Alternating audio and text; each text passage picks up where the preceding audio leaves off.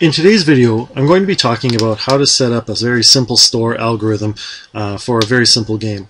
Now, in this game, I'm going to be running everything out of the console, and I could be doing it out of a GUI, but I think doing a GUI just kind of mucks up the mixture here. It kind of adds a complexity here that takes away from the actual store algorithm. So, if you wanted to do it with that, the overall fundamental concepts are the same, but I'm just going to do it in the console just to keep it simple. Now, I've already set up a main game loop here, and it's just pretty sparse. So we have our main menu choice that the user can make. We also have the person's inventory. Now, it's important to know that this inventory stuff has to be outside of the store. Okay, now you can put it in the main game loop. This should actually go in there. Okay, the menu choice, actually, sorry, this should not go in here. The main menu choice has to be outside of the main game loop. Otherwise, you can't make a main menu choice, and well, you can't make a while loop that depends on it. The reason why these variables have to be outside of the loop is because otherwise, every time someone selects a menu item and it goes back to the main menu or the display inventory screen, it's going to reset all these values, and then nothing you do will ever actually make any difference in the game. Okay, so here we have just a very simple inventory screen. Okay, so it just displays your inventory, and then it shows the very basics of a game, where it gives you a 0 for exit, 1 to go to the store, and please enter your choice, and it takes in your choice. And if you enter 0, if you enter anything but 0, then you'll go back again in the loop. If you enter a 0, you'll exit the loop and end the program. Okay, so let's just see how this works. Okay, so there's my inventory. Okay, so I can go to the store now. Right now, if I choose to go to the store, nothing will happen because I don't have the store code yet. In fact, if I choose anything, nothing will happen except for 0, which will end the program. Okay, so what I'm going to do though is I'm going to put an if statement here. So if the menu choice was equal to 1, okay, this means that they want to go to the store.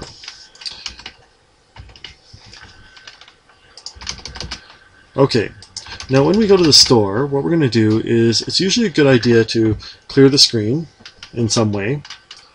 So I'll just clear the screen here. Okay, then it's a good idea to show the person their inventory. I'm just going to copy the inventory screen from the above menu there. Now, the reason why is because once they're in the store, if they don't know how much money they have or how much of every inventory item they have, then it's very difficult for them to know what to buy. And you might say, well, they should have remembered from the main menu screen, but that's going to make it difficult for them, and you don't want the game to be difficult to play. Okay, so then what we're going to do is we are going to introduce a variable called, now we have to introduce this outside of the store because we're going to use a while loop for this. Okay, so let's say for a do while. Okay, and then we're going to say the person can basically loop around in the store while their store choice is not equal to 0. Alright, now you can tell this is actually very close to the main menu choice, where I'm going to make the exit choice to be 0. And it's good for menu consistency just to do that overall. Okay, so I've got to create that store choice variable. Okay, I'll just put it out here.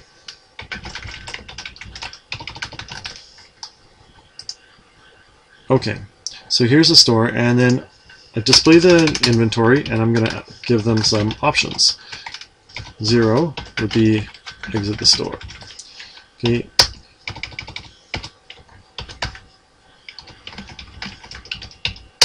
Okay, so we're going to have 1 is going to be purchase lemons. Okay, and we're going to have to tell them the price of the lemons. Now, whatever your game is, you're going to have to tweak the prices around. It's very difficult to know what the prices should be just off the top unless you've carefully calculated everything out. But for this game, let's just say lemons cost, I don't know, $1 each. Okay, and then end line. Okay, in fact, let's just copy this over here so I don't have to type it out over and over again.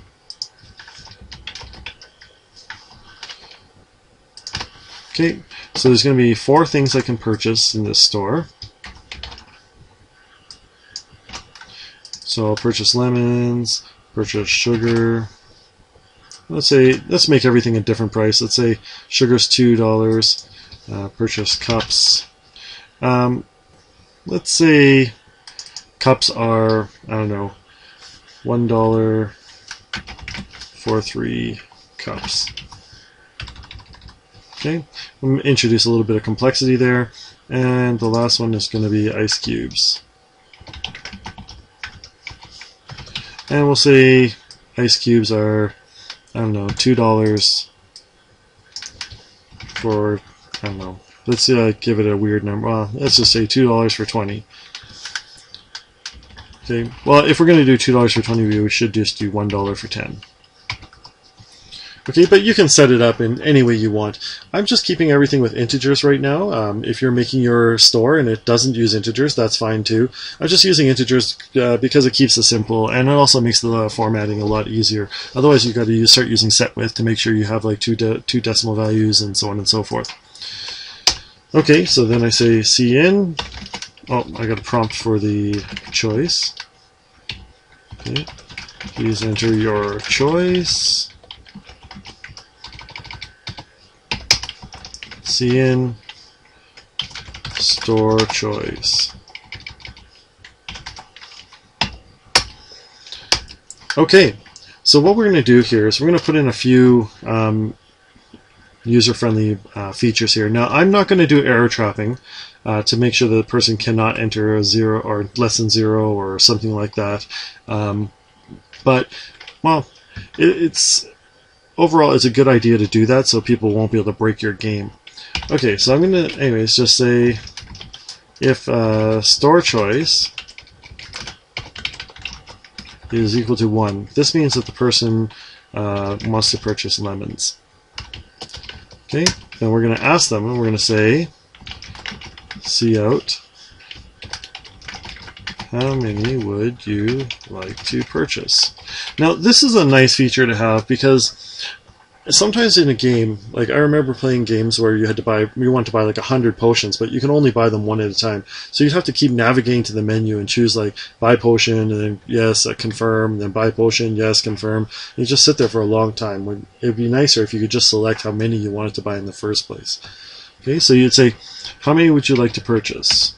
Okay, now what you're going to do is take a cin amount, okay, and we're going to say amount. We'll just make the amount variable up there. Okay, so cin amount. Okay, now what we're going to have to do is, well, we can check it, I guess. It won't be that big of a deal. We're going to make sure that they have enough money and also that they haven't entered a bad number. Okay, so when we ask this, we're going to say do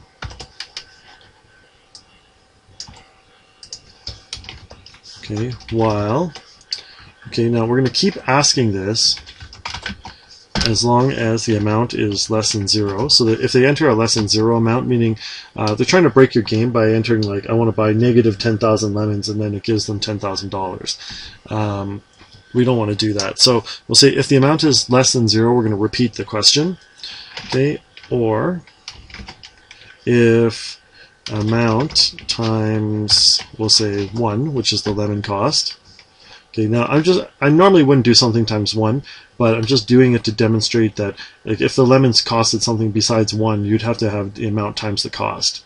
Okay, so the amount times the cost is greater than the money you have. Okay, so they cannot spend more money than they have.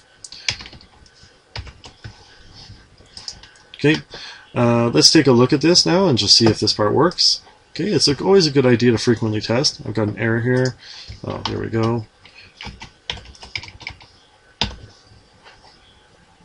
Okay, so looks like we fixed that there. So let's go and compile again. Oh, an error. Oh, okay, missing semicolon on a while loop.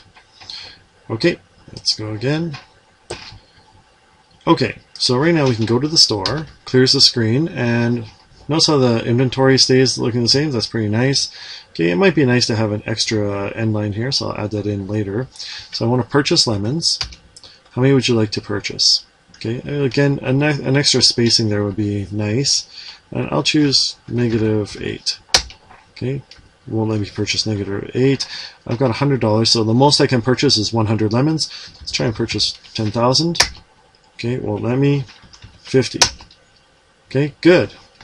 Alright, now so far it doesn't do anything to the inventory because I haven't done anything to affect that so far. Okay, but so far it's working. Now there were a couple things I wanted to do. Here, I wanted to, at the beginning of the store menu, I wanted to put some spacing there.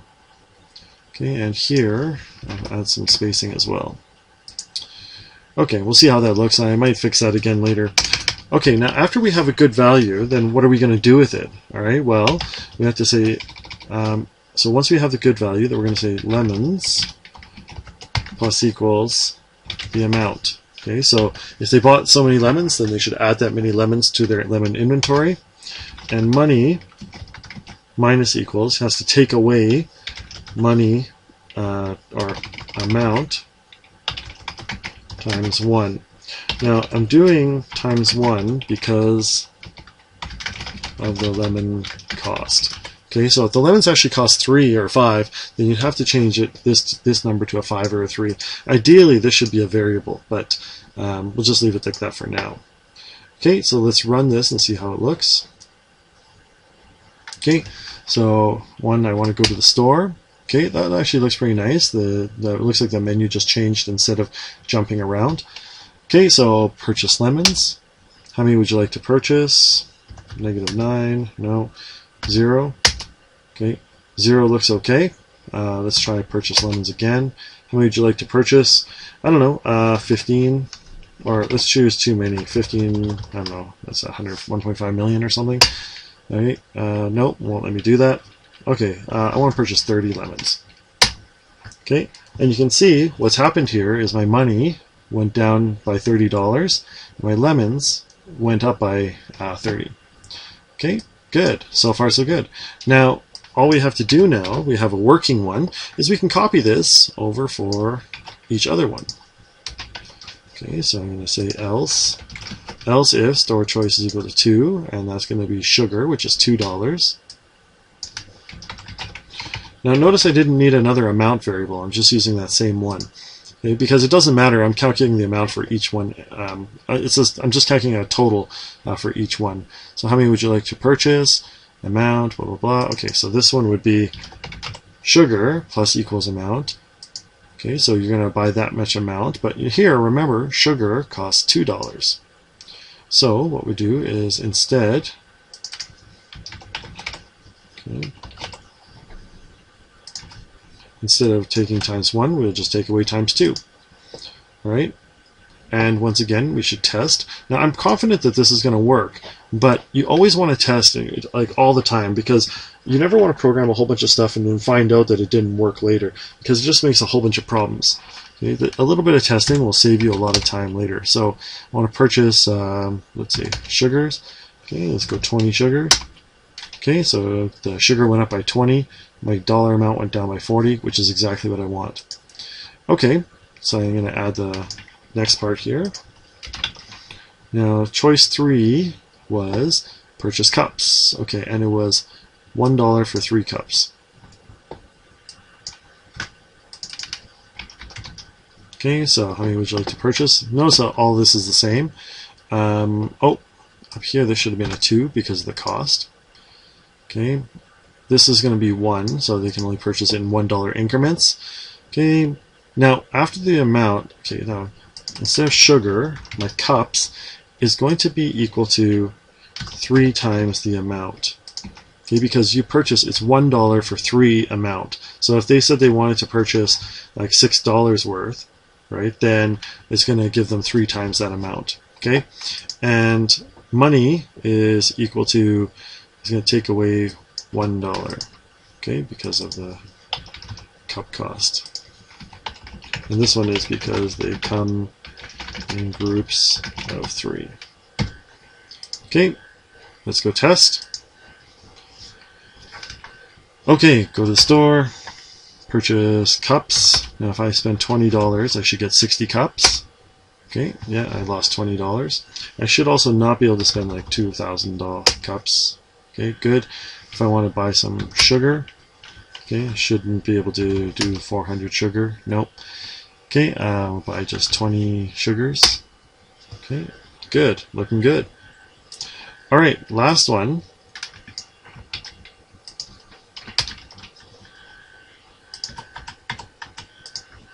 Okay, is going to be ice cubes. Okay, and I said something like $1 for 10. Okay. Okay, so actually let's make ice cubes really expensive. Let's do it $3 for 10. Okay, so, and this is just to illustrate the point. I don't know if I would or would not put that in there, but whatever. Okay, so the unit amount is $3 for 10. So if I have to buy them in $3 increments, which means that this number has to go to 3. Okay. Okay, so this is going to be ice cubes. So my ice cubes will go up by 10 times whatever the amount they selected, because you buy them in groups of 10. Okay, and the money goes down by 3 because that's how many groups that they purchased. Okay, instead of saying, just to avoid confusion, instead of saying $1 for 3 cups, because the person might say that, oh, I only want to buy 2 cups, and actually they're buying 2 packs of cups. What we might want to do is say $1 for a pack of 3. Okay, and this one will say for a bag of 10. Okay, and it's always good to have, these are user-friendly features, so it's good to have good, clear menus, so the user clearly understands what they're doing, and it avoids confusion and makes the game more playable. Okay, this looks like it should be working. Let's go and test it all out and see what happens. Okay, so I go to the store, purchase lemons. Let's say I want to buy, for every item I'll try and purchase a negative amount and also a too high amount. So -1, okay, a lot, I don't know, buy like 20. Good. Okay, check the sugar. Okay, I want to purchase -9. Okay, too much, and I'll buy 20 sugar as well. Okay, looking good. I lost $20 from the lemons and $40 from the sugar, so I have a total of $60 gone from my money. That's right. Okay, so purchase cups next. Okay, so 3. How many would you like to purchase? I don't know. Let's choose 15. Okay, so that should give me 45 cups, and I should lose $15. Okay, that's right. Okay, I forgot to check the negative numbers, so let's go -9, I don't know, 11, oh, I can buy 11. Let's go 26, I can't afford 26. Okay, 0, good, looks good. Last one, ice cubes. Okay, -2, okay, 2,200, nope. Okay, ice cubes, they cost $3 each, so I'm going to buy 8. Okay, and that's right, so I got 80 ice cubes because I bought 8 bags, and it cost me $24. Alright, and then I want to exit the store, so I press 0. That exits from the store loop and goes back to the main menu loop, and you can see that the inventory items have persisted. Okay, so the money is still at $1, the inventory has still been kept, and that's basically how you set up a main game store in a main game loop. Anyways, I hope you found this video informative, and if you have any questions or want to see something else, please leave a comment, and don't forget to like and subscribe.